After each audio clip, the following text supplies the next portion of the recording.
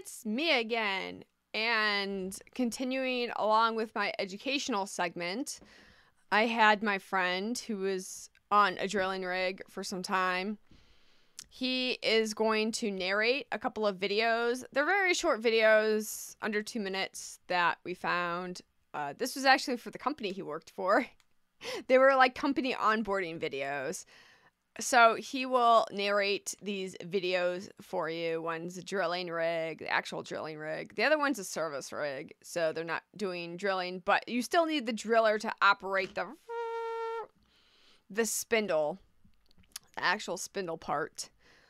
But you get to see like some parts of the rig, and he'll narrate it for you, what they're doing and who they are.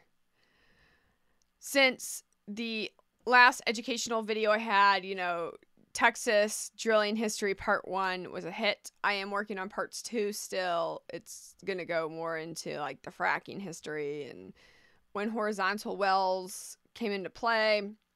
The first horizontal well was 1929, by the way, and that was in Texas.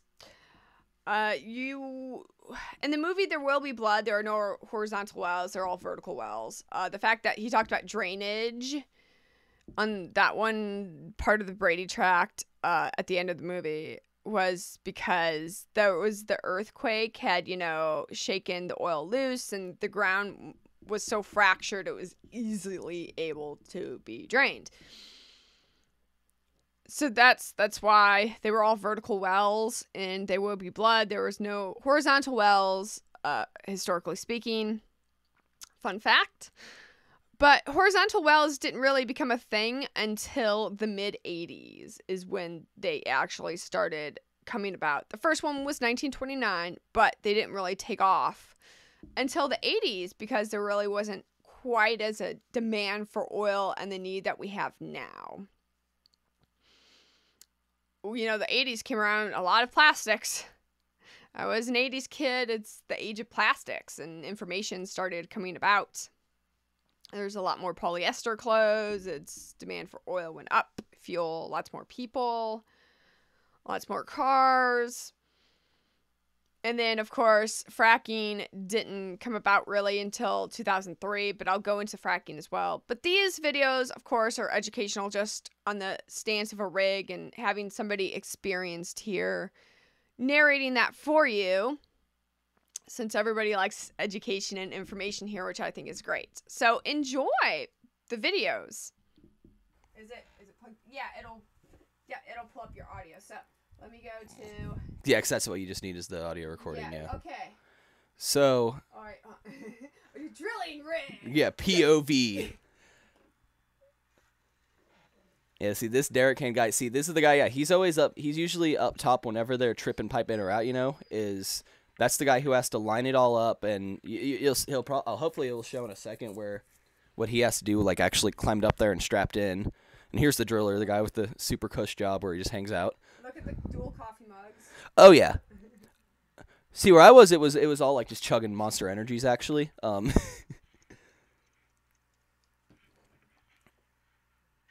right, yeah. See, he's up the ladder. He's actually now up on the deck or whatever. I remember there's some stupid slang term that they had for what it was when you're up there. I see. And then so all those little tong looking things, that's where you line up all your pipe in. Okay. Gotcha. So yeah, you'll see in a second he's gonna. I mean, either they're gonna be pulling it out or putting it in the ground. So we'll see in a sec. It looks like they're gonna be pulling it out, judging by how there's not a bunch already up there. Fun fact: all these old rigs, this is all rusty up here. So half the time there's like holes in these floors. I believe it. Oh yeah, look. It's very corrosive. Yeah, and then see, yeah, they have all the ropes and stuff. Sour oil is corrosive. Oil itself isn't corrosive. Yep. Oh, there's the mud. Yeah, and so let's see what they're doing. I think they're gonna start pulling it out of the ground and stuff. Seems like that's the drilling mud. There's grease. That's your lube. Yep. Okay, no, so yeah, that's your pipe ferrule. So that's gonna be all the time when you're throwing tongs and all that. That's what you're connecting to, whether you're pulling it in or out of the ground. So that was my job right there, the floor hand. That sucked. One of your jobs, yeah. Yeah, it was floor hand, and then I was helping the motor hand, because that's what they wanted to train me up to. All this pipe they pull out, they usually pull it. It's 3 joints at a time that are all stacked up. They actually don't disconnect every single joint. Gotcha. So it's 3 joints at a time. And each joint of pipe's like, what, 34, 32 feet? Something like that. Yeah, something real long. It's because... No, they're putting pipe down. See, so yeah, he's lining it up. His is the easy job right now. This is what I'm talking about. See, because this is easy. You just kind of walk it over, go it up to the next joint. Now that it's hooked up, this is what. Now, if they're lined up, then the driller, he just spins it and it'll just tighten it in.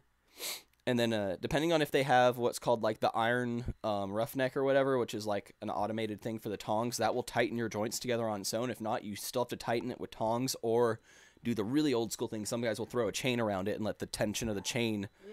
Yeah, the throw-in chain. That stuff's terrifying. Yeah, that chain will. Whew.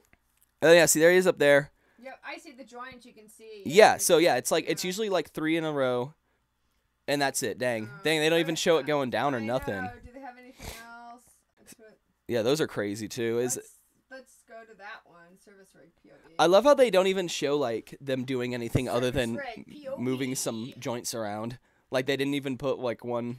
Yeah, they don't show the super dangerous stuff. Yeah, you can see those are the big. Okay. That's the let me see. That's one of the iron. That's an iron roughneck. That basically works as the tongs on its own. Okay. These service rigs, these are crazy. And there he goes, he's tripping it down. Look, disconnect the tongs on your little right there. Yep.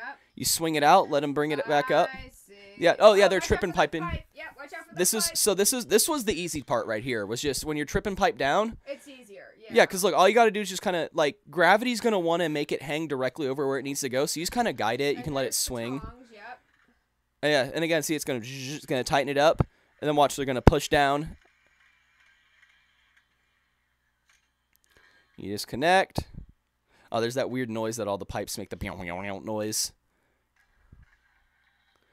He's running it down. The only thing that sucked about when you're doing like the floor hand stuff over here, when you're tripping pipe down and all that, is that right there, that you'll get hit in the head so quick from like just all these pipes getting thrown around and stuff. You got your head injury? No, I just straight up slipped and fell, but gotcha. no, these will there's a couple guys out there where they got hit and it'll shatter their hard hat, but it'll save your noggin at least. So yeah, at least that's what it's for, right? You let that yeah, shatter, not your and again, there's again tighten the joints. See, this is a better video. This is at least more realistic than right. the whole 20 seconds of actual work they showed in the other one. Those tanks, or is that for oil or gas? Those it depends. I know a lot of them they were pumping oil into. Some of them have and then the mud pumps themselves, they have the backyard for that, which is just a big open pit. Yeah, that's the big and then pit, so those usually and some of them also just have water in them, like because a lot of I mean, you're in the middle of nowhere, they ship out water to you. They have Yeah. Okay, guys, that's it for today. I think my next video I'm going to post will be about the next bridge and the addresses.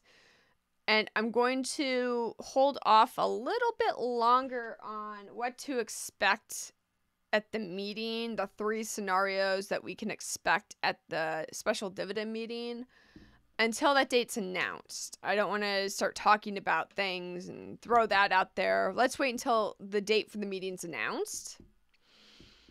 And then we can go from there. Now, it might be announced and then happen the next day. I'll have the video ready at any rate, what to expect.